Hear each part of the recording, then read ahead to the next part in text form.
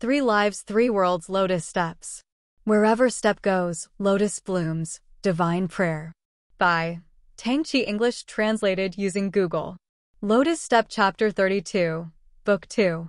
To the north of the northern wilderness, there is a nameless swamp covering thousands of miles, which is the molting place for the birds of the 8 wildernesses. The sky and the earth are empty, and in the vast snowy swamp, there will occasionally be 1 or 2 long and joyful cries of spiritual birds that have successfully molted, accompanied by the long cries. The old feathers of birds fall with the flying snowflakes above the swamp, with a bit of sad poetry, adds a different tone to this quiet place of ice and snow. Qingyu stood at the northernmost point of days, looking up at the distant mountains lying on the horizon like giant beasts. This morning, when she was asking for directions on the bank of days, a chooming bird that had just changed its new feathers and was in a good mood told her that the mountain in front of her was the Arctic Tangqi Mountain, where the 3rd highness of the celestial clan she was looking for was. To be tortured at the 2nd peak of the mountain, she could just walk straight north. With her mortal footsteps, she should be able to get there by traveling nonstop for 4 or 5 days and nights. Qingyu heard Zhu Jin mention the chooming bird. It was said to be a kind of righteous divine bird, and everyone in the family had an honest temperament. She expected that it would not lie to her. After looking at the majestic distant mountains for a while, Qingyu tightened his cloak and braved the wind and snow, following the guidance of the birds, and headed north. Why the mortal princess appeared in the northern wilderness of the fairy world is a long story.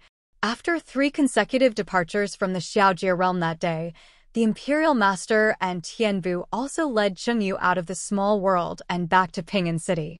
The 3rd highness split the earth and created the sea at the border of Shiwu. Although there were earthquakes and landslides, His Highness sacrificed the suppressing fan at that time. The double-deer golden wheels produced by the suppressing fan protected the entire continent. Except for the Kaisha River, where the earth was shaking and the mountains were shaking, places outside the Gobi were quite quiet. Not to mention Pinyin City, which is thousands of miles away. It is in the capital of Wunuosi King, which is 100 miles away. No one has any special feelings, but they woke up early the next morning and heard about last night's news from the returning bride-grooming team.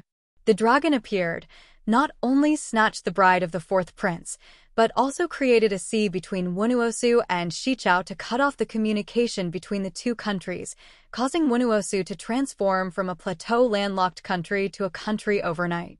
Linhai country. The people were shocked by this. After being shocked, they thought that from now on they would be able to eat seafood without any discomfort, and they were all quite happy. Pinyin City got the news a little later. General Li Ji killed several bloody horses and was able to rush back to Pinyin City within 5 days. It turned out that the general was a god descended to earth. In order to prevent the princess from getting married, he actually created a sea at the border. Unfortunately, the general ran out of efforts to build the sea.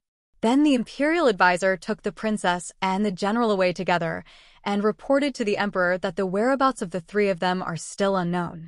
As a normal person, Cheng Yun's first reaction was of course that General Li had gone crazy and pulled him down and locked him up for 5 days. As a result, early on the 5th day, the sheriff of Ji County also arrived on horseback. It turned out that the crime was the same, so General Li was released. Cheng Yun was doubtful and sent his confidant Bob Bailey to rush to Jiangwei Desert for on-the-spot investigation. 10 days later, his confidant returned a new border map. Cheng Yun opened it and found that there was indeed an extra sea on the northern border. Horizontally, it not only separated Dashi and Wunuosu, but also completely separated Beiwei. From now on, the 3 countries can only see each other across the sea, and they can't see each other. You must know that Dashi has been at odds with the Northern Wei for more than 200 years since its founding. Every aspiring emperor has regarded killing the Northern Wei as his lifelong pursuit, and Qingyun is no exception. However, after Lian San did this, the 2 countries were facing each other across the sea, and no one could do anything to the other. This made Cheng Yun suddenly lose his goal, and he was confused and felt a sense of emptiness. Several important ministers, equal to the left and right, accompanied the emperor to discuss matters. They had a better understanding of the current situation. What the adults meant was that the emperor did not have to be so empty. The geographical situation had changed, and the national policy had to change accordingly. There was still a lot of work to do next. Besides, they had to explain to the people what was going on with the sea on the border. At the same time, they had to find the general to confirm his next steps and see if he planned to continue being their general or return to heaven and become a god. Several important ministers of the country have been discussing things for a lifetime, but they have never discussed anything so unbelievable. After finishing these words, everyone felt in a daze. It was under such circumstances that the imperial master brought Chengyu back to Pingan City. After more than a month of settling and buffering, Cheng Yun became relatively calm when he saw the imperial master again. At this time, the news of a new sea on the border spread throughout Dashi. Rumors abounded, both good and bad. There was an urgent need for the imperial master to come back and clear up the source. As a master of nonsense, the imperial master did not disappoint everyone's expectations. On that day, he assisted the emperor to tell the world that the Chang dynasty was appointed by heaven and it was the destiny of heaven. God sent the water god to assist the king. The water god was benevolent. The Battle of Shiwei caused the people to be displaced, and they couldn't bear it, so they diverted the water from the South Ocean into the desert, creating a 10,000-foot deep sea across the Shiwei. This was to isolate the Shi dynasty from foreign invaders and protect the people of Dashi from the disaster of war forever.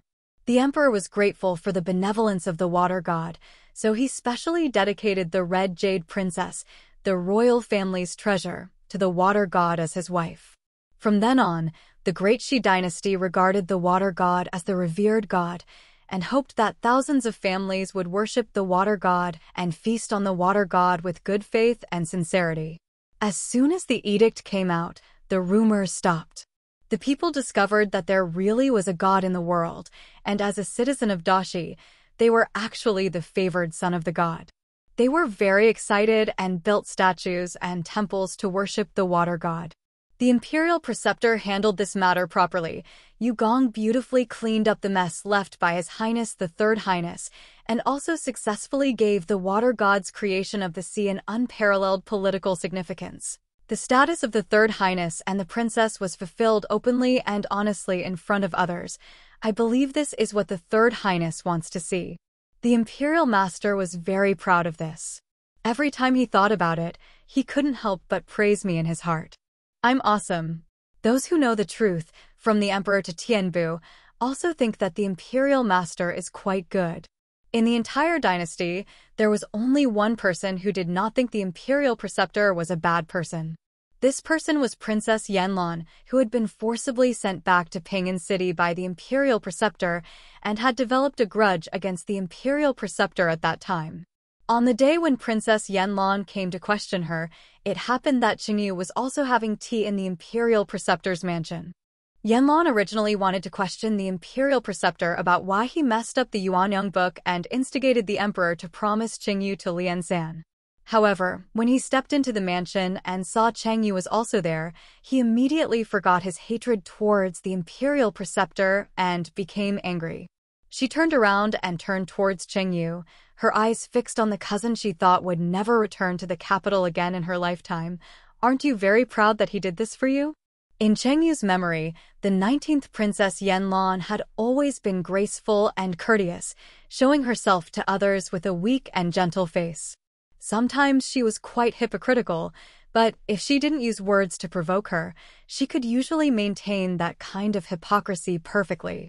In the end. But today's 19th princess is very different.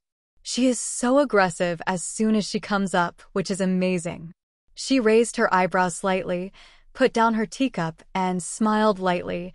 I don't understand what Sister 19th Princess said. I wonder where it comes from. Yanlan held the armrests of the wheelchair with all her strength. Don't be so pretentious in front of me. Aren't you very proud at this moment that His Highness the Third Highness blatantly violated the laws of the 9 heavens and split the earth and created the sea for you? She has never been stupid. Even the relationship between Song and Chengyu, it's not that she couldn't understand the entanglement. Although she had never seen what happened by the Kaisha River that night, but after a moment of careful consideration, she knew that it was definitely not what the Imperial Master said. She couldn't accept that the aloof Third Highness would do that for a mortal. Pain and hatred rose from the bottom of her heart and penetrated deep into her bones, making her unable to control herself. Don't think that he really loves you like this. He is loving you right now. Tightening you is just so new. He is that kind of person. When he is interested in you, he is willing to do anything for you. So what does it mean to break the earth into a sea? Didn't he also give everything to Tangqi at that time? Seeing the girl lowering her eyes slightly, the mask-like smile on her face quickly faded. Yanlan finally gained some pleasure and smiled with a twisted face. Brother Huang said that he would dedicate you to him. You really do? Do you think you are the wife of the water god? He looked maliciously at the expressionless girl behind the tea banquet. Oh, wife of the water god, you are immortal. Do you deserve it? If I am not worthy, the girl raised her eyes lightly, still expressionless. Then the emperor is worthy? The emperor keeps saying she looks down on mortals. Isn't the emperor just a mortal like me? Of course he is not a pure mortal. Hearing Chenyu ask such ignorant words, Yanlan laughed happily for the first time after days of suffering. She spread her hands and said, "This body is indeed a mortal body at this time, but you are forgot. My previous life was the flower master Tangqi. I came to the mortal world just to survive the tribulation. Sooner or later, I have to go back to Jiutian to re-enter the immortal class. I have always been different from you." She leaned forward slightly. Her expression there was undisguised contempt in it, and he said word by word, "You are not worthy to be compared with me." These words were originally intended to humiliate Chenyu, but when they were spoken, they miraculously comforted herself. Yes, it doesn't matter if His Highness the Third Prince likes Chenyu at this time, but he is just a mortal like an ant. It is impossible for him to be with His Highness for a long time. She just needs to be patient and be more patient. However, the girl did not show an expression of humiliation. Instead, she picked up the teacup calmly and said, "Sister Huang, do you think you can go back to the ninth heaven?" Yanlan was stunned. "What do you mean?" Changyu curled her lips. Didn't Brother Liansan mention it to the emperor that Chang'e committed a capital crime by breaking into the demon-locking tower without permission? He had already been expelled from the immortal status. In fact, he could never go back to the nine heavens to become an immortal. Really? Seeing the shock on Yanlan's face, she took a sip of tea unhurriedly. Brother Liansan was thinking about having a fight with his colleague Chang'e before, and he still wanted to try his best to bring you back to reincarnation. It comes from heaven, but it seems that because the temperament of the reincarnated you is too different from that of Chang'e, so he changed his mind and thought it would be good to let you be immortal. Yanlan's whole body froze, and he froze in the wheelchair with a white face. After a long while, he said in a hoarse voice, "This is absolutely impossible. What's wrong with being immortal? Why is the 19th princess so unacceptable?" Changyu held her chin with one hand, raised her eyes to look at Yanlan, half smiling. "Is it because if you are just a pure person like me? As for ordinary mortals, the 19th princess can no longer find any sense of superiority in front of me. Is that right?" Yanlan was trembling with anger, and her lips trembled. You bitch." He grabbed the stove on his lap and threw it towards Changyu. As a result, Gua, who was huddled aside and drank tea silently as much as possible to minimize his presence. The master raised his hand and cast a spell to stop it. The hand stove shattered with a bang in the middle. Yanlan was silenced by the Imperial Preceptor, holding his throat and looking at the Imperial Preceptor in disbelief. The Imperial Master also frowned and looked at Yanlan. "It's okay for everyone to talk nicely. Princess, you spoke so rudely and then used your hands. Isn't this a bit too much?" Since His Highness the Third Prince fell in love with Chenyu, Yanlan, she was a little crazy. She cried, made trouble, and hanged herself over this matter. The Imperial Master had also seen it before, so when he saw her, his scalp went numb.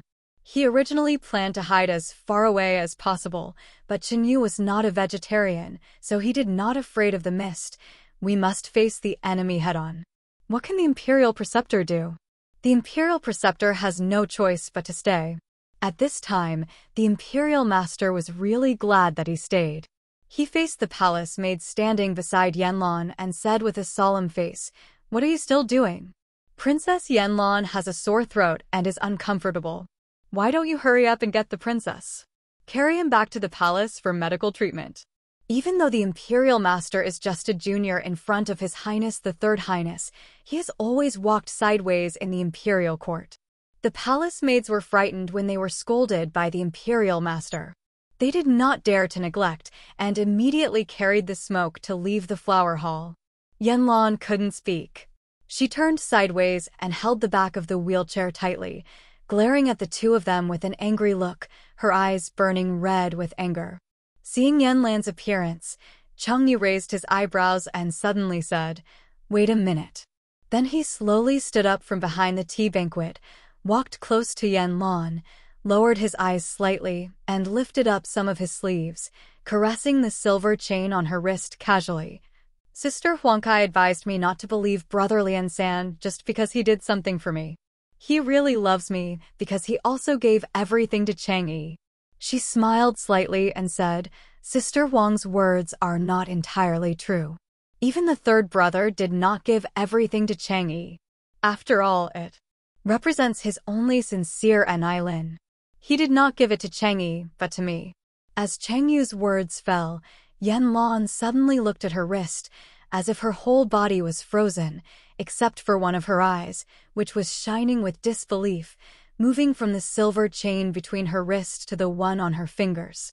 "Ring," and then seemed to finally react, moving his gaze inch by inch to Qingyu's neck and earlobes. She stared at the silver and red ornaments, her eyes were about to burst, and her lips were trembling. Although she could not make a sound, Chengyu could see what she was saying. "How could you have it? How could you deserve it?" Chengyu looked at Yanlong calmly. "Looking at Sister 19, you should also know the meaning of Nilin. So you should understand that whether you agree or disagree, Brother Liansan has indeed become my husband, that is, your cousin-in-law. I hope that the imperial sister will take care of the royal family's face and respect herself from now on." Yanlong's eyes were still on Qingyu's neck, her face turned pale, as if she had been hit hard. Then she seemed to be stung by the soft silver-red light. She closed her eyes suddenly, and then her whole body slumped. He fell into the wheelchair, covered his face with his hands, and cried silently. Yanlong left the imperial preceptor's mansion without any image. After returning to the palace, he smashed a room full of things. Then he fell ill and was bedridden for almost 2 months. Qinyu didn't know that she had made Yanlong sick. During those days, she was busy working in Shihua building and had no time to care about things outside the building. Zhu Jin, Li Xiang, Yao Huang, and Ziyu had already returned to Shihua Tower, so when the imperial master sent Qingyu back to the building, she immediately joined them. Everyone was happy, and while everyone was so happy, Chengyu ran to Zhu Jin and tremblingly explained her agreement with Liansan and her determination to surrender to Jingchen. "I originally thought that I would have to get at least a beating to deal with Zhu Jin, but I didn't expect that the chief manager was actually very talkative this time and just asked her to arrange things in the building for the next 7 years. There is nothing easy to arrange for this matter, just leave it all to Zhu Jin. After all, it has always been done this way in the past, and if she does not cause trouble to Zhu Jin, it will be considered as a contribution to the management of Shihua building. Thinking about the next 7 years, she will be sleeping all the time and will never cause trouble to Zhu Jin again." Chengyu feels a little emotional. Ever since the day she learned to go to Fengjiawa without a teacher, Zhu Jin must have been looking forward to today. "Come." Qinyu spent half a month having a farewell banquet with friends in the capital, and another half-month chatting with every flower and tree in the building to say goodbye, and then found a zodiac. Ji Yi piously opened the brocade box that Liansan left for her, ready to accept Jichen and wait for the 7-year appointment with Liansan. But what is unexpected is that the brocade box is empty and the pills are missing. A group of people from Shiwalu searched everywhere for 3 months, but could not find where the pills were lost. Seeing that the search was hopeless, Qingyu had no choice but to accept the reality that Jingchen was lost and would never be found again, and then spent half a year in a daze. For half a year, the formerly bright girl suffered from lovesickness, just like a flower that bloomed in the wrong season. Although she was growing hard and tenaciously in order not to cause worries, due to the lack of suitable sunlight, without water, growth is painful, slow, and difficult. Seeing the girl withering away under the mask of a forced smile, even the hard-hearted Jew Hibiscus couldn't bear it. After some consideration, he offered to take her to the world where the gods lived to find Lian San. Zhu Jin did what he said, and soon he led her to the Ruoma Gate that separated the divine realm from the mortal world. However, in the process of passing through the Ruoma Gate, she was disturbed by a sudden storm, and she and Zhu Hibiscus were unfortunately separated. After waking up, she was the only one lying next to the northern wasteland where spiritual birds molt, but Zhu Hibiscus was there. Missing. The petals in the kit are still fresh, indicating that Zhu Hibiscus is fine, which makes Qingyu relieved. She has never been the kind of soft-hearted and weak-minded woman. She has to have someone to protect her before she dares to venture into a strange world. He thought calmly for a moment and felt that the world was vast. According to Zhu Jin's usual behavior, if he couldn't find her, he would most likely go directly to the place where Lian San was punished to wait for her, so he immediately made the decision to look for Lian San first. Fortunately, His Highness the Third Highness is indeed very famous in this world, and with a little inquiry, you can find out where he is. When Chang Mingmiu told her that it would take her 5 days and nights to reach the place where Lian San was tortured, Chang Yu was not afraid of this long journey at all, but immediately made a mental calculation. Lian San will be punished. She was tortured there for 7 days, but she worked harder and could get there within 5 days, which meant that she would definitely be able to find him and see him. It's not that she hasn't thought about the many dangers she may encounter in this mortal body in this land where gods, demons, and ghosts are rampant, but as long as she thinks that she will see her brother Lian San soon, she is not afraid at all. Full of courage to move forward. She has always been that girl who is as innocent and brave as an eagle, and as strong and fearless as a tiger cub.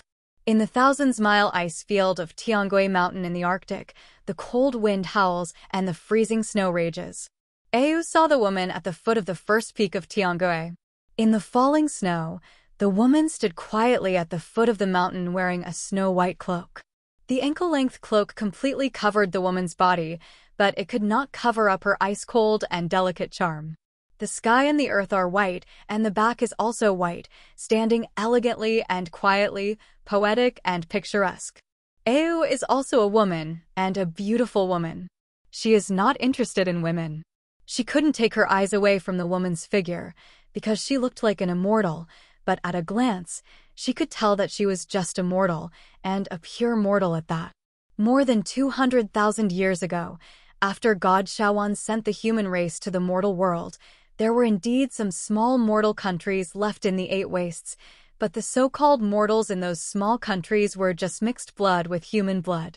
It stands to reason that it is absolutely impossible for a pure mortal to appear in these 8 desolate worlds, and he still appears in this desolate Arctic Tangqi Mountain.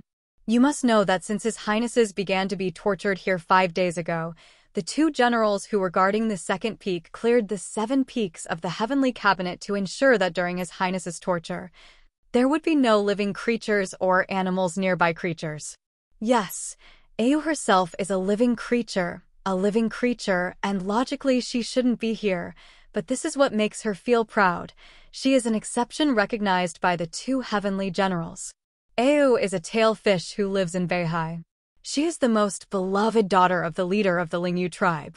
Before His Highness Zhangji was demoted to Lord of Beihai Sea for trespassing into the demon-locking tower, there was no Lord of Water in Beihai. The general affairs in Beihai were always temporarily represented by Ayu's father, so her father was also regarded as an old subordinate of His Highness the Third Highness. His Highness the Third Prince will come to patrol Beihai every 10 years. When the leader of the Lingyu tribe accompanies His Highness the Third Highness on a sea patrol, he always brings a few of his children with him to practice. There is always Au among those children, so among the many little Lingius who come and go, His Highness also recognizes her. I can call her by name. The young divine king was a powerful and handsome young man. The most charming thing about him was his desolate and lonely temperament, which made Au fall into unrequited love as soon as he became sensible. Even though he lived in the remote Beihai, Au had heard many rosy rumors about His Highness. For example, His Highness was romantic and cherished beauty. If he was really a stunning beauty and fell in love with His Highness, he would have the opportunity to go to Yuanji Palace to accompany you. Au is recognized as the most beautiful woman in Beihai. She thinks that she is indeed unusually beautiful and should be qualified to take a place in Yuanji Palace. Therefore, she has been waiting for His Highness the Third Prince to come again since she has grown up. Patrolling the North Sea, I would like to take this opportunity to express my feelings to His Highness. It's a pity that since the Second Highness Zhangji became the Lord of Beihai Sea, the Third Highness has never visited Beihai again. Au was very depressed about this for a while, but suddenly he heard that His Highness had violated the laws of the Nine Heavens and came to the North Pole Tangqi Mountain to be punished. Naturally, she couldn't miss this opportunity to see His Highness the Third Highness. She hurried to the second peak, but was blocked by the barrier set up by the general who was guarding there. Her friend Hiluoyu Shaosen was well informed and helped her come up with an idea. Although the 7 peaks of Tiangue were blocked by the Tianjing barrier, the water in the South Bay of the North Sea was not blocked by the barrier. What is blocked will flow to the 7 peaks of the Sky Cabinet every day. The seawater flowing into the second peak will form a cold waterfall that will punish His Highness the Third. If she hides in the water of the South Bay, the water pouring back may be able to send her to His Highness. However, there are certain risks in this attempt. Danger. Au has been spoiled since he was a child, and has a temperament that is not afraid of anything, so he hid in the water of Nan on that night. It was indeed a dangerous adventure.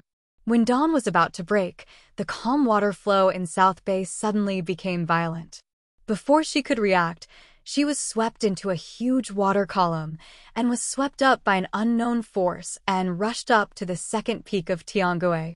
Peak.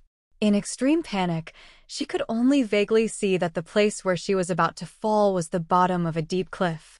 Hiluoyu called her name in panic again and again on the edge of the South Bay. Au, Au. As far as the eye could see, she was so close to death. At that moment she couldn't tell whether she felt more regretful or more fearful. She could only shiver and close her eyes tightly.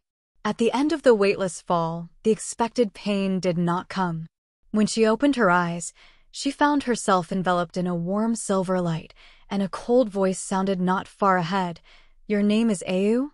The silver light disappeared, and Au recovered from the shock, rubbed her eyes, and looked at where the sound came from, and then she froze there. A huge waterfall hangs close to the cliff and rushes into the pool at the bottom of the cliff. There is a huge boulder in the pool. On the boulder, the hands of the young man in white are bound by iron chains, and he is imprisoned in the endless waterfall. The current covered the young man's face, and only a vague figure could be seen, but the figure was still tall and majestic. Even if he was treated like this, he didn't look embarrassed at all. Au knew that this was the Third Highness, so he got up and stumbled closer to the pool, murmuring, "Your Highness." "Your Highness, don't you remember me? I am Au, the little fish girl of the Lingyu tribe." The young man's eyes passed through the waterfall and fell on her. After a moment, he said lightly, "Oh, that little fish from the North Sea." Au was about to answer excitedly, "It's me," when the sound of wind and thunder suddenly came from the top of the cliff. She quickly looked up and found that the waterfall on the cliff, which was still flowing at a normal speed, suddenly became turbulent. The rushing water rushed towards the young man with a turbulent force. When she got close to the young man, the invisible flowing water suddenly it turned into a tangible blade and slashed neatly on the young man's back. Au screamed in surprise, but the young man in the waterfall seemed to not feel the pain of the water blade hitting his body. Ayu didn't hear him let out even a groan of pain, but the iron chains binding the young man's hands sometimes relaxed and sometimes tightened, and the impact caused there were some noises, revealing that the young man did not really have any feelings. The blade turned into flowing water, slashed at the young man one after another. It was so real that Ayu felt very scary. The punishment lasted for a full hour before stopping. When the punishment was over, Ayu plucked up the courage to go into the waterfall to see His Highness's injuries, but found that he couldn't go in at all. He was even scolded by His Highness, who woke up from the pain. "What are you doing?" "What?" Ayu whispered. "I want to see how you are injured." "Your Highness, are you okay?" The Third Highness ignored her concern and only said, "Go to the 2 generals outside the valley. They can help you return to Beihai." Ayu suddenly panicked and immediately knelt down. "Your Highness also knows that we, the Lingyu clan, must repay favors received from others, let alone when I fell. Your Highness is my life-saving grace. Your Highness is being tortured here. I have limited mobility, and these few days I can be your Highness's legs and feet, and go find some pain-relieving medicine for your Highness. Your Highness, please grant me your gratitude and don't drive me away." Ayu made a good entry point, saying that he wanted to repay a favor, and the Lingyu tribe did have this tradition. His Highness stopped arguing with her and just let her do whatever she wanted. The 2 guarding gods at Taniguchi are very clever gods. They know that His Highness is both the favorite of the Heavenly King and the Emperor. Deep down, they want to make things easier for him. However, as the executioners, they go to find a way for His Highness. The pain medicine didn't seem to be a big deal, so he was naturally happy to have a little Lingyu who volunteered, and took the initiative to turn a blind eye to her, allowing her to go out of the barrier to find some pain medicine to relieve the pain for His Highness. Although Ayu felt that the Third Highness was cold, she also knew that he had always been like that, and his being so cold and indifferent made her even more fascinated. She felt that her adventure was really wise, and the beginning between her and His Highness was even more wonderful and romantic. The hero saves the beauty repays the favor, takes care of the hero before he is sick, and then the 2 fall in love. This is what the books that the sisters like to read are written like this. The proud and arrogant Xiao Lingyu firmly believes that given time, he will be able to capture the heart of His Highness the Third, and they will become an enviable couple in this world. Ayu was just thinking to himself when the woman a few feet away on the ice field suddenly turned around. Ayu came back to his senses and looked at the woman again. Rather than the woman's appearance, the first thing she noticed was that there was a little silver and red light shining in the green hair in the woman's ears. Upon closer inspection, it turned out to be a pair of earrings. The shape of the earring is ordinary silver wire wrapped with ruby, but the silver wire is much more dazzling than the light of ordinary silver metal when reflected by the snow light, and the silver light is also surrounded by a layer of light. The 7-colored light is like a rainbow after rain. Ayu is from the water tribe, so he naturally understands that it is the light that silver dragon scales can have, and the dragon scales worn as accessories on a woman are most likely a marriage proposal from a certain dragon king. Her pupils shrank suddenly. The woman's eyes fell on her. She took a few steps closer, and with some curiosity, she spoke first. "Is the girl a fairy or a demon?" Ayu's gaze turned slightly to the woman's face. The woman's appearance caught his eye, and Ayu's mind went blank. A woman from the Lingyu tribe values beauty and respects it. It is precisely because of her beauty that she has been loved by her father since she was a child. However, this mortal woman in front of her actually has a face that is more beautiful than hers. If the woman were an immortal, out of Lingyu's instinct, she would immediately be frightened. But the woman was just immortal, and the fear turned into hatred and fear, deeply piercing Ayu's heart. Ayu was gloomy in his heart, but had a sweet smile on his face. "Why do you ask? So what if I am a fairy? What if I am a demon?" The woman played with a jade ring in her hand. "I heard that most of the people living in this northern wasteland are immortals and demons. Immortals are kind-hearted and willing to help others selflessly, while demons, although they also help others, need to bring things with them. Change, so I just want to know what kind of girl she is." A mortal could be so neither humble nor arrogant in the face of gods, which made Au even more unhappy, but she still had a deliberate smile on her face to make people lower their guard. The wife of the Dragon King will also encounter people who need help. Problem? I wonder what the problem is. The woman was stunned for a moment, then stroked the earrings next to her ears, showing a look of helplessness, and smiled. Whether it's an immortal or a demon, everyone should be able to see that I'm just a mortal. It's a difficult problem for me. It should be very simple for Miss Yu. She turned her face and glanced at the snow-capped mountains in front of her. I want to climb this mountain. I wonder if I can ask Miss to help me with this? The woman did not deny that she was the wife of the Dragon King. And over this mountain is the bottom of the second peak, where the Third Highness was tortured. Although Au had already guessed in her mind, her eyelids jumped when she heard the woman say it in person, and the smile on her face was almost unbearable. You are the third princess. After all, she could not say the word wife. He suppressed the jealousy in his heart and pretended to be surprised. Are you actually here to see His Highness? The woman nodded. His nails dug into the palms of his hands, but Au had a very innocent expression on his face. Although I am an immortal, if you want my help, you still need to exchange something. The woman nodded calmly. This is as it should be. What does the girl want me to exchange for? Au tilted his head and looked at the woman, raising his eyebrows slightly. I think your pair of earrings is very good. The woman's eyes changed slightly, and her face slowly showed alertness. She took 2 steps back and said, I can't give it to you. The woman's alertness angered Au, and she smiled coldly. Don't want to give it to me? It's not up to you. After saying that, she flew up and used her 5 fingers to form claws, trying to rip the earring off the woman's earlobe. But before she could get close, a circle of extremely dazzling 7-colored light suddenly erupted around the woman, causing her to fall 3 feet away from the earthquake. Au fell to the ground angrily. That turned out to be Dragon Lord's reverse scale. The Dragon King proposes marriage with the reverse scale, and the one who holds the reverse scale is the Dragon King's wife, and the reverse scale is also a talisman, which will protect the holder from being hurt by other people's attacks. But this ancient ritual and the equally ancient protective spells that accompany it have not appeared in the world for many thousands of years. So, did His Highness really let a mortal become his wife? Is this why he was punished?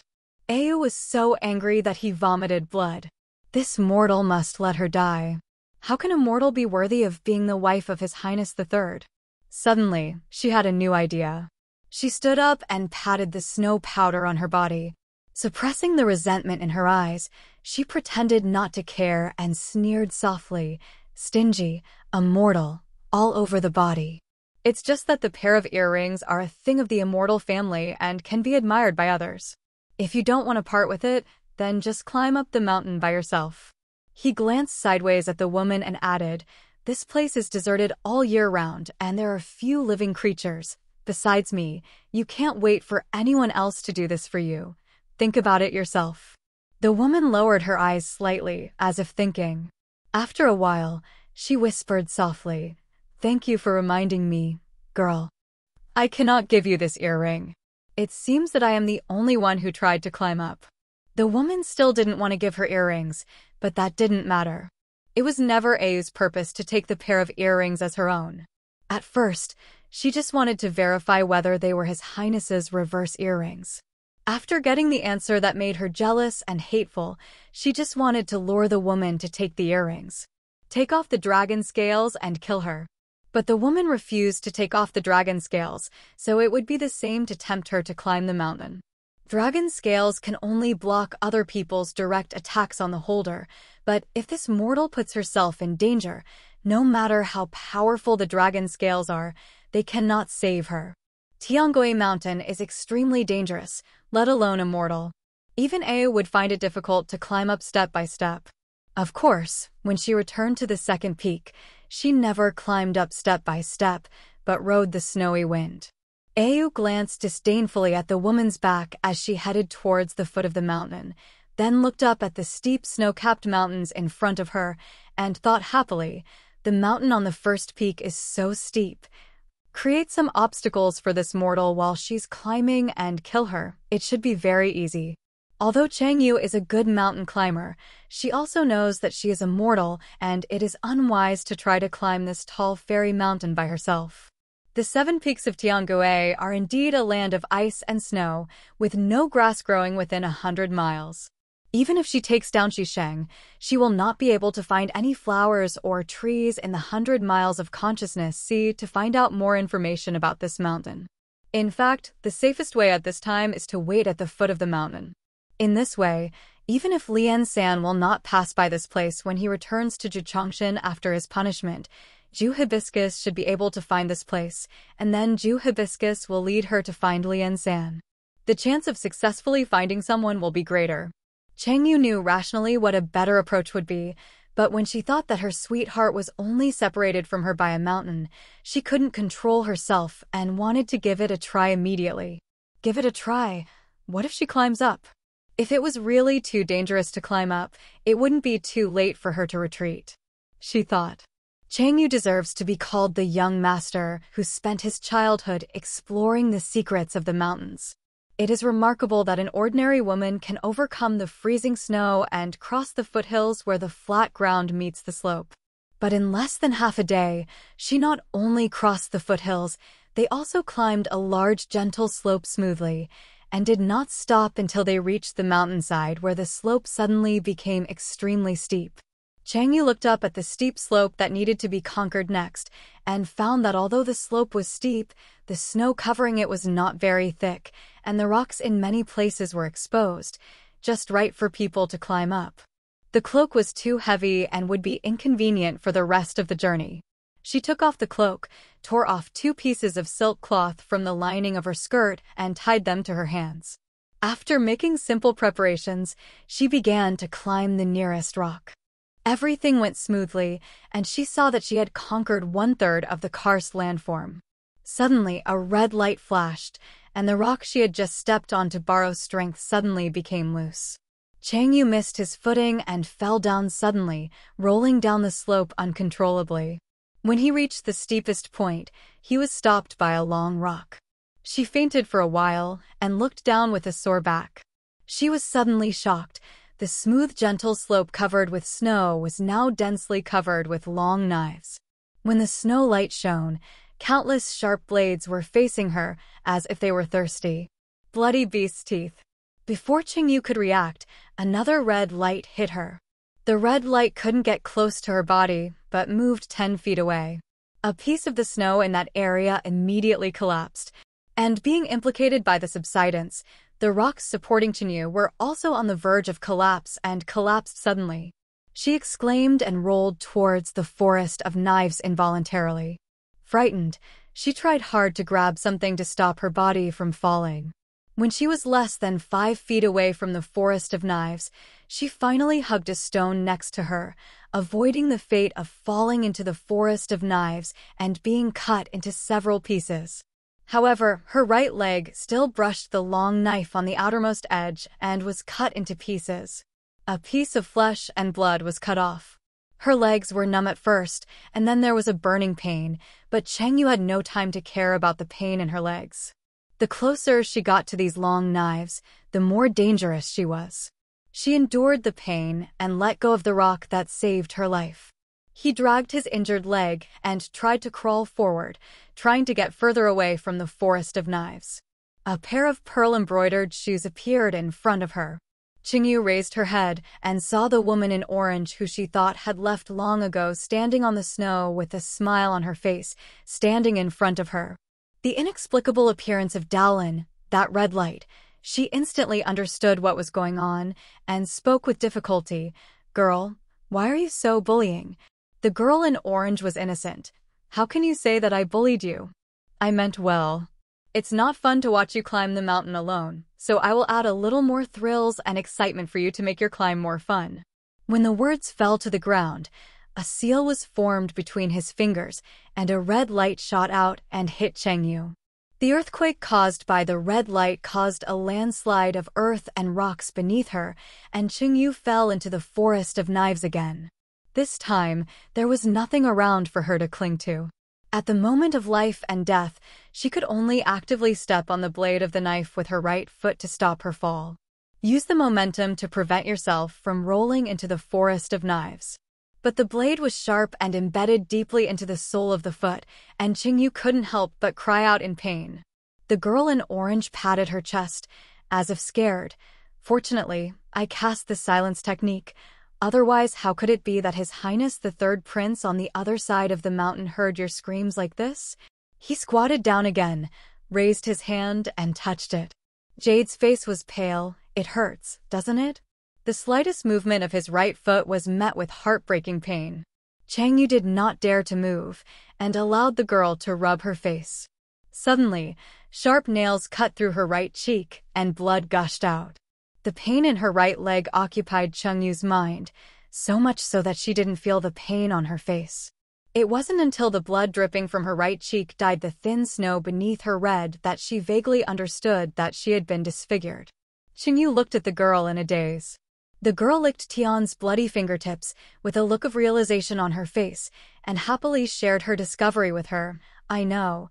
It seems that this dragon scale will only prevent direct attacks that can cause serious harm to you.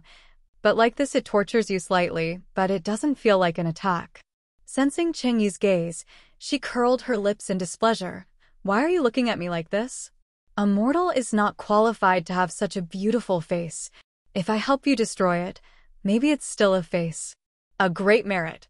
As he spoke, he tentatively reached towards Qingyu's earlobe.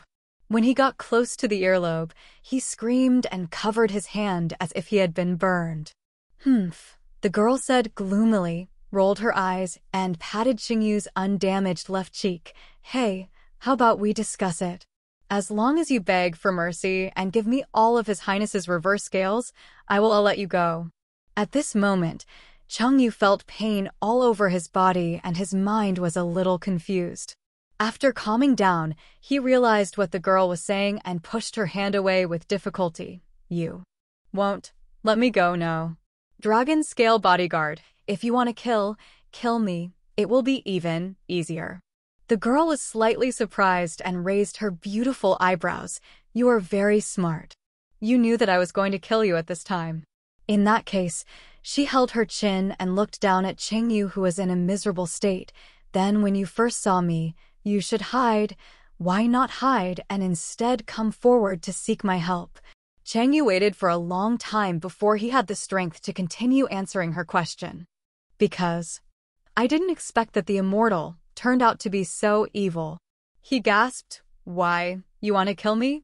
The smile on the girl's face disappeared. When she wasn't smiling, her sweet face looked gloomy. She suddenly stretched out her two hands and firmly grasped Chengyu's shoulders and pushed her downwards. The blade penetrated deeper into Chengyu's foot, and she couldn't help but scream again. Under the extreme pain, she burst out with unprecedented strength, lifted the girl away, and struggled upwards, trying to get away from the blade. The girl did not get angry immediately, but slowly sat up from the snow, admiring Chengyu's miserable state of screaming in pain and struggling, and a smile of enjoyment slowly appeared on the corner of her mouth. She sat there and looked at Chengyu with interest. Why should I kill you? Because you are not worthy of His Highness. It is a shame to have a mortal as your wife. I cannot let His Highness be humiliated like this. She held on. Cheeks, but you are right, immortals do not do evil. She shrugged, innocently, but I did not do evil either. You, a mortal, are like ants to us immortals. Killing, what's the difference between you and killing an ant? How can this be called evil? Changyu dragged her badly injured right leg and finally crawled away from the forest of swords. Although it was only 2 feet away, all her strength had been exhausted. Half of the sole of her foot was cut off by the blade during the struggle, leaving traces of blood on the place where she crawled. Qinyu felt like he was dying of pain, but when he heard the girl's ridiculous words, even though he no longer had the strength to speak, he still managed to make a breathy sound. Even mortals are extremely, for you, inferior creatures, to torture and kill an lower creature, isn't it? An evil act? Brother Lian San knows. The girl shook her finger. Torturing and killing low-level spiritual beings is certainly an evil act, but to me, you are not even a low-level spiritual being. You are just an ant. Even you mortals, if you step on an ant to death, do you think you are doing evil? As for the Third Highness, she smiled softly. His Highness will never know about this, so she formed a seal between her 5 fingers again. Go to hell. As the girl's words fell to the ground, the snow around Chenyu was covered in red light, falling one after another, and the snow and rocks above also rolled down. Chenyu didn't know why things would develop to this point. She never thought that she would die here, but at this time, she was so close to death. The girl's joyful laughter sounded above her head, and she felt the rocks and snow rolling beneath her. There was nothing more she could hold on to, and the moment finally came. She didn't even have time to hope that someone would come to save her, and she was dragged into the daggers by the falling earth and rocks. The sharp blade passed through her body and cut off her arm. She hung on the thickest long knife, and the blade cut off half of her waist. This time she didn't even have the strength to scream. Blood gushes out of the body like water. It's the 6th day. The punishment of being struck by an ice waterfall is no joke. Together with the punishment of being struck by lightning, it is ranked as the first torture in the 9 heavens that does not hurt human life. If the Third Highness was in his heyday, it would not have been too difficult for him to accept the 7-day punishment. However, splitting the earth to create the sea and taming the 4 beasts in the mortal world consumed so much of his cultivation that by the 6th day, Han Pond was completely destroyed. Being dyed crimson by the dragon's blood, His Highness seemed a little unable to hold on. The 2 guarding heavenly generals stood on the edge of the cold pool. Both of them were very worried. They forced themselves to persuade. Although the Heavenly King ordered Your Highness to accept the punishment for 7 days, it does not mean that Your Highness should be punished for 7 days in a row. It is better for the humble officials to punish you first. How about Your Highness rest for 2 days before completing the remaining punishment? His Highness the Third Highness shook his head firmly and refused. The 2 god generals were worried, but they did not dare to disobey him. They were frightened but stood by helplessly. In the ice waterfall, although His Highness was in a trance, there was still a glimmer of clarity left, and he was counting the time seriously, with 15 hours, a quarter, a cup of tea, a minute, and 4 snaps of his fingers. He could escape from this ghost place and go to the mortal world has become a jade. On the last night in Xiao Jiaoqing's realm, he didn't wake her up when he left. I wonder if she resented him when she saw him gone when she woke up. Probably not. He smiled. She was always reluctant to deal with him, and she would not be willing to blame him. Just like that night, she understood everything, so she would ask him, "You will leave when I fall asleep, right?" But she didn't want him to worry, and immediately reassured him with duplicity, "I'm not sad." She was the smartest, most sensible, and most considerate, and he never stopped thinking about his wife. He missed her so much. Fortunately, he would be able to see her again in 15 hours, a quarter, and a cup of tea. The patience and pain were all worth it. Thinking of this, His Highness was a little happy, but for some unknown reason, there was a sharp pain in his heart, and he suddenly spit out a mouthful of blood. He never had any heart disease. How could he feel heartache? Could it be that the water blade torture caused something wrong with the internal organs? The Third Highness frowned tightly, and just as he was about to sense the source of the heartache and find out its cause, wind and thunder suddenly gathered on the second peak. You must be extremely focused to withstand the hour-long torture that follows. He cannot pass out, and must complete the punishment within 7 days, and then go to the mortal world on time to attend the appointment. Jichen could only keep her sleeping for 7 years, and she would definitely be sad if she couldn't see him when she woke up. The Third Highness calmed down, stopped thinking about other things, and concentrated on dealing with the attack of the water blade. At the same moment, on the other side of the mountain, behind the invisible wall, Zhao Shi beat the barrier that trapped him like crazy. "Yinlin, let me out. Let me save her. I'm going to save her." Outside the barrier, Zhu Jin only looked at Zhao Shi coldly with solemn brows, without any sign of looseness in his expression. More than half a year ago, when Chengyu explained her agreement with Lian San to them, but Zhu Jin had no objection, Zhao Shi became confused.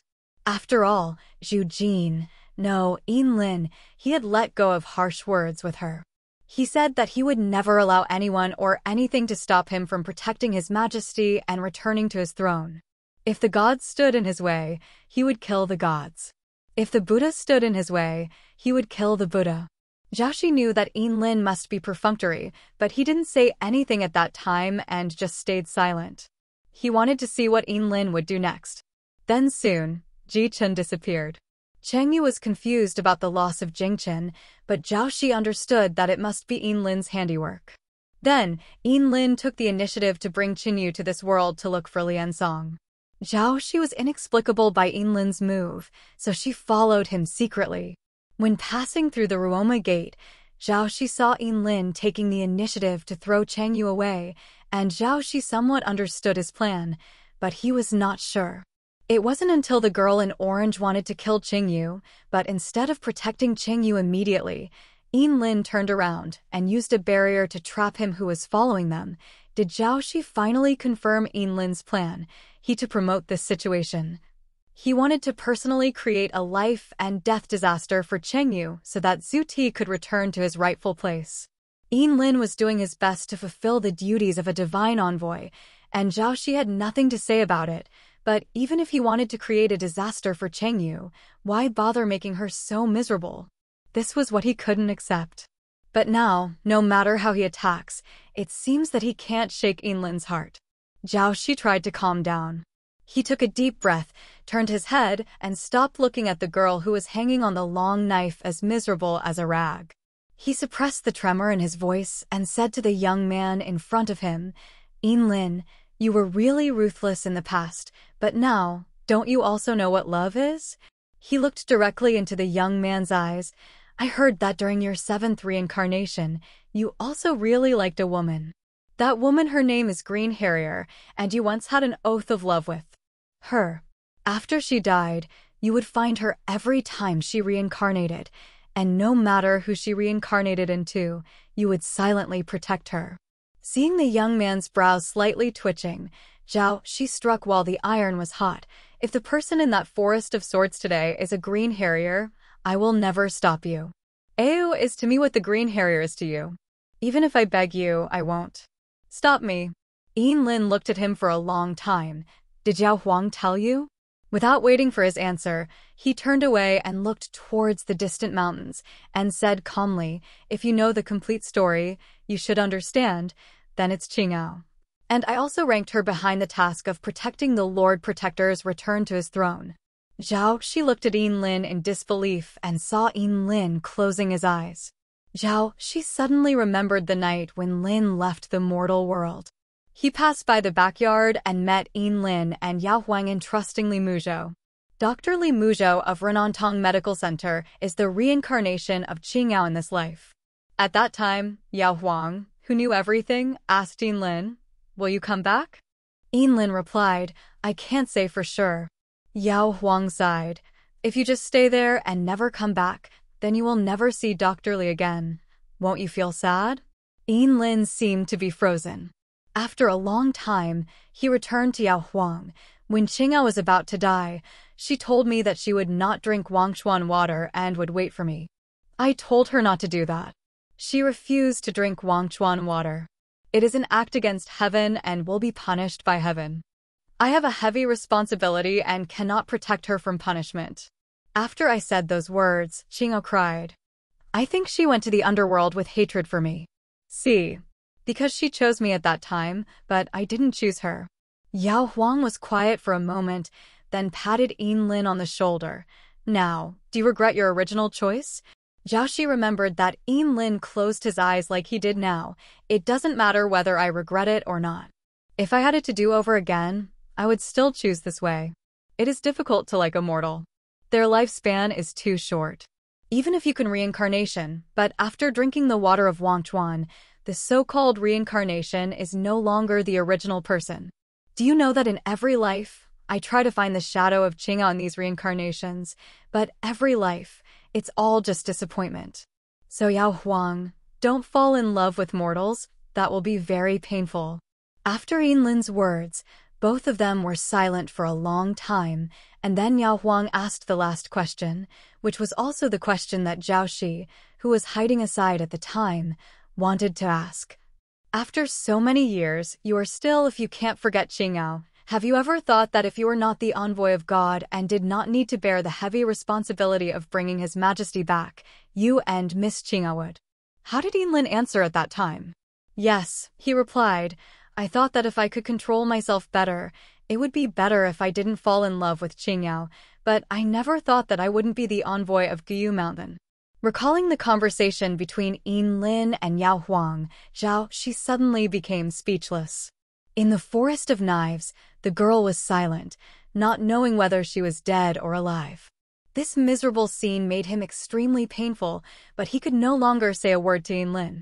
He has no position and no reason. But Yinlin suddenly spoke. When she was born in this life, she was still an emotionally disabled child. She came to this world to learn the last kind of love between men and women, and a lot of pain. Zhao Shi looked at Yinlin blankly. Yinlin lowered his eyes and seemed sad. She lost her father when she was young, and then her mother. This was the first pain she needed to learn, the pain of bereavement. The friends she finally made as an adult died because of her. This is the second pain she needs to learn, the pain of losing a friend. Originally, she would marry Wu Nuosu, and Prince Minda would die young, but that is the third pain she needs to learn, the pain of losing a husband. She will also have a child who dies prematurely, which is the pain of losing a child.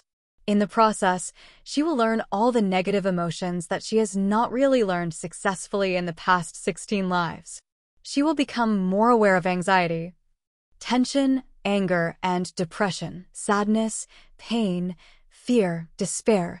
The most important thing is that she will learn what resentment is. But this established perfect love disaster, life and death disaster, was destroyed by the water god, so I had to personally help she creates new calamities. He looked at Zhao Shi. I have never been heartless, and I can't bear with her as a mortal. Back in Lichuan, when I saw her in such pain because of the death of Dragonfly, I couldn't bear it, but I must bear it. Now if I let you out, you might be able to save her, but you may never be able to return to your throne.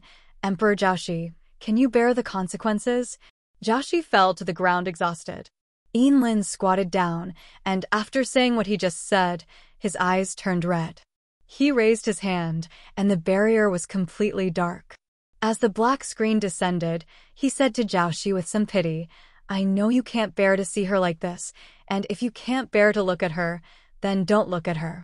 Tick-tock, tick-tock, tick-tock. The sound was a bit solemn and sticky, ringing in the ears, annoying and terrifying. Annoying because she wasn't supposed to hear the sounds, but they kept ringing in her ears. It was scary because it was the sound of her own blood dripping from her body. The more she listened to them, the closer she was to death. Qingyu was in a daze. She was indeed dying. When hanging on the long knife, she only felt pain at first. The overwhelming pain dominated all her perceptions, making her want to die immediately. But she can't die. She didn't even hurt herself more to give herself a chance to end it happily. She opened her eyes and saw that the sky and the earth were blood red. She could vaguely make out that the shadow of the sun was not moving, but she felt as if a long time had passed. She had really been in pain for too long.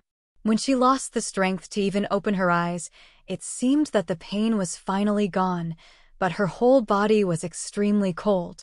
She vaguely understood that she was about to be freed. But the pain in the body faded away, but the pain in the heart surged. Do you really die like this? The person she wants to see most, she will never see him again in this life. Is that okay? The past of the two of them flew through her unconscious mind like a revolving lantern.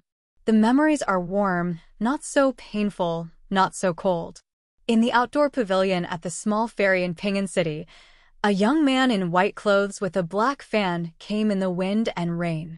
He saw through her dress at the first sight. You're a girl. When they met again in the quaint craft shop, he looked at her with slightly narrowed eyes and raised eyebrows.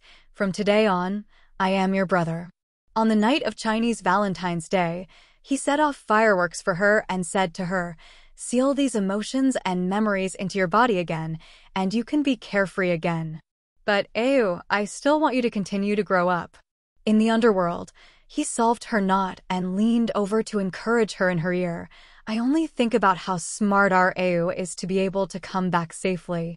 Her sweetheart was so gentle, considerate, and reliable that she couldn't help but get close to her third brother, who she relied on, was like a brother and a husband. He also had bad moments, avoiding her, not seeing her, kissing her, scaring her, saying harsh words to her, saying things like, "Don't come near me again, stay away from me." He had also broken her heart. But that was not what he wanted. He traveled all over the mountains and rivers to find her and said to her, "I have been looking for you for a long time. I like you and cannot allow you to marry Wu Nuosu." When Ji Mingfeng took her away, he chased her to the little Jiaoqing realm and confessed his love to her. "What I want is not a momentary pleasure, but to stay with you forever." By the colorful stone river, he broke the earth for her, half-hugged her, pressed his forehead against hers, and leaned close to her ear. "The person I love is you. It doesn't matter if you don't believe it, I'll prove it to you." Recalling this, I wanted to cry, but what rolled down my eyes was blood. She was a mortal and he was a god. She had always known that there was a huge gap between them. Even when he was making long-term plans for their future, she never believed that they would last forever. But she never imagined that their time together would be so short. She still remembers the completeness when she handed herself over to him when they expressed their feelings to each other in the populous Euphratica forest in Xiaojiao. She also remembers the joy and happiness she felt during the last month of getting along. Sadness, despair, regret, and the huge pain in her heart condensed into an emotion she had never truly experienced in her life: hate. Hatred lingered in her heart and wouldn't go away. If she had not obtained all that, and had not been so close to happiness, she would not hate it so much at this moment. She doesn't ask for a long life with her sweetheart. She only wants for this life, one life, decades, compared with the tens of thousands of immortals' lifespans. This is nothing. Why can't she ask for it in just a few decades? Have to? If this was God's will, why would God be so cruel to her? Hatred spread like a vine. She hated the devil-like immortal in orange who personally tortured and killed her. She hated the sky and hated her life. The strong hatred drove her to cry out sadly. Ah. The mournful cry was blocked by the art of silence and could not be heard by the gods from all directions. However, the resentment in the mournful cry was felt by the souls of heaven and earth. For a time, the originally bright Tangqi mountain was filled with gloomy winds, and dark clouds rolled in from the sky. Pressing on the 7 peaks of the Tangqi, the tide roared, and the lightning shook, and the thunder shook like a mountain. Zhao Shi listened carefully to the movement of zenith. "This is." Zhu Hibiscus looked gloomy and said nothing. Separated by a mountain, the 2 generals guarding the cold pool looked at the peak in shock and doubt. This wind and thunder does not seem to be the prelude to the punishment of the flowing blade.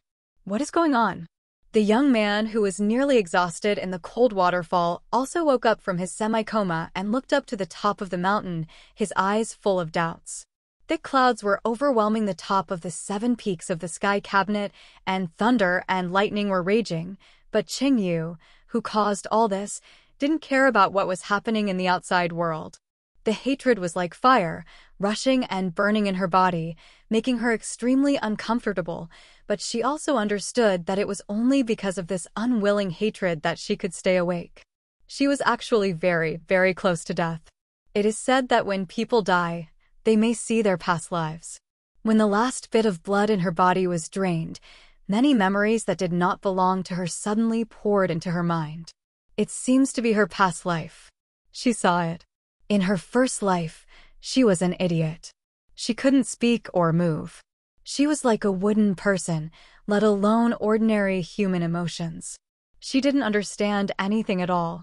The tribe saw her as unlucky and wanted to burn her to death, but the widowed mother went crazy and saved her from the burning rack, taking her into hiding.